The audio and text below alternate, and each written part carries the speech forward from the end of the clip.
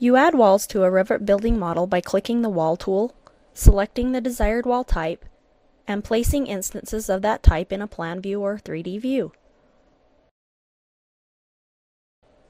You can also place a wall with similar characteristics by selecting an existing wall and using the Create Similar tool. While you are placing a wall, there are properties on the options bar such as height and location line that help you place the wall accordingly.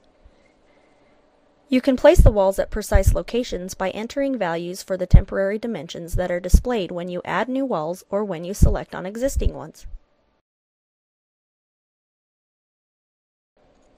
You can also change the properties of walls that you have already placed. Watch as I select this exterior wall and change the wall type to an exterior type. Notice that the elements of the wall are backwards.